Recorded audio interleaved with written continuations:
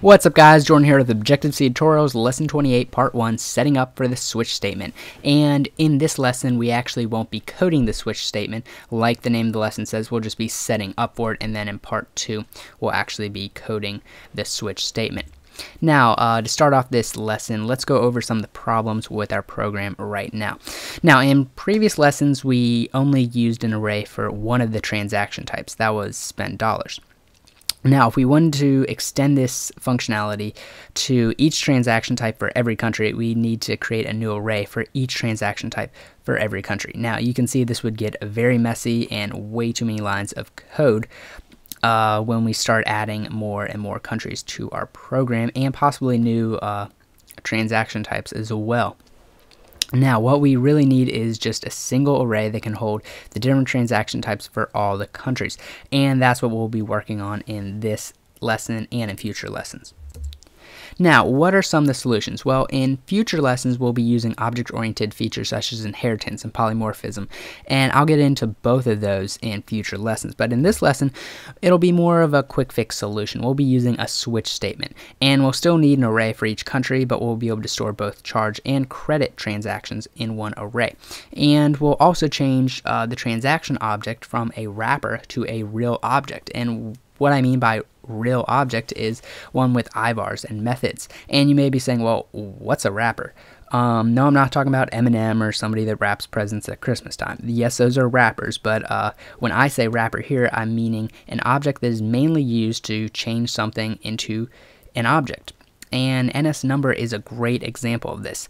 NS number just changes a regular number, so let's say 14, into an object. So basically, NS number, it's just putting the number 14 into a box that says this is an object, and then the program looks at it and says, oh, look, that's an object. But it's really not truly an object in the respect of it doesn't have ivars and methods, but the program still looks at it as an object.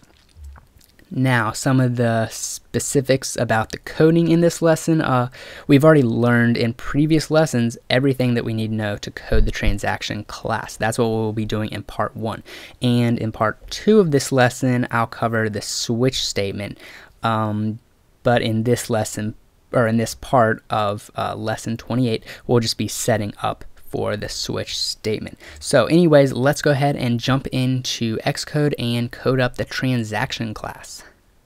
Okay, so here we are in Xcode, and we'll be working with the same program that we've been working with for the past, I don't know how many ever lessons. But before we actually get into coding the transaction class, we can actually clean up the code a little bit. We've been testing out some different things, and we can go ahead and delete them. So this NS log here, that was just test something out, and then the C array, that was test something out. You can delete those. Then down here, all the arrays and arrays stuff that we practiced last lesson, you can delete that. So that cleans up the main function quite a bit. So you can go ahead and save that. Then select the classes folder, because this is where this new transaction class will go.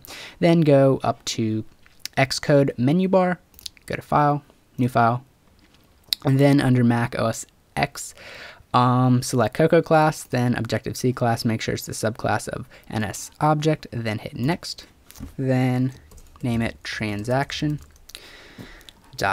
then have check the box that says also create transaction.h, make sure that's in the right location, then finish. Now it'll create this new class and then go into transaction.h. Now, the first thing we're going to do is we're going to use something called a type def, and we went over type defs and enumerations in Lesson 11, Part 2. So if you're a little shady on that, don't really remember what all they are, make sure and go ahead and look over that lesson right now and then come back to this one. But if you do know what they are, continue with the lesson. So first, type def, and remember that this creates a new type. So instead of saying like int or whatever, you can say your own little data type. So type def and then enumeration. So then we're going to be creating some variables, and these variables, cash and charge, they're both integers automatically because it's an enumeration. And then the name of this new type will be transaction type. So now we can jump inside the interface, and we're now going to be declaring our first ivar type, and it's going to be of the type transaction type. And then we're going to create a double, call it amount. So, and then we're going to create some methods. So void create transaction, and remember, create transaction is just the name of the method. And the argument is going to be a double, the amount, then of type is another part of the name, so this will be void create transaction of type. That's the name of the method. And then the argument, the type will be transaction type a type. Then this will be of type double, return amount. Then this will be of type transaction type, return type. So we're all done coding up the interface. Just remember, whenever we're saying transaction type, it's really like we're saying int cash and int charge.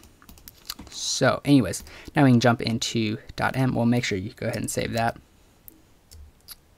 Oh, whoops.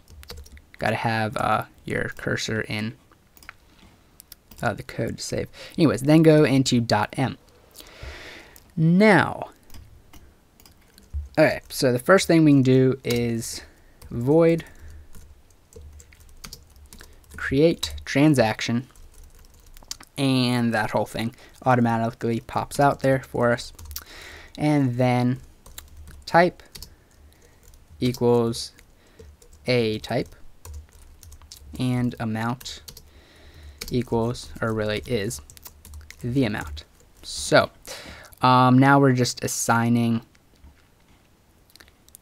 the values, the ivars, we're assigning them to the arguments. That's all we're doing right here. Then down here with double return amount, really simple, return amount, and that's the ivar amount. Then this one, transaction type,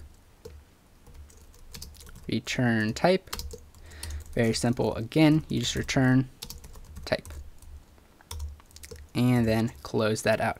Go ahead and save, and if you build and run, it'll take a little while, and then as you can see, there's no new results. It looks a little bit different just because it's smaller, because we deleted all that extra stuff that we don't need anymore, but there's actually no new functionality that we added in the program. Just the transaction class, but like I said, we didn't implement any new functionality. We'll be doing all that in part 2 of this lesson using the switch statement. So be on the lookout for that coming up next weekend, and follow me on Twitter and Facebook to be notified when that comes out. Leave any questions that you may have, or just comments in the comments section below. Like this video if you liked it, of course, and subscribe for more great videos like these, and to be updated when I upload a new one. So thanks for watching, and I hope to see you in the next video real soon.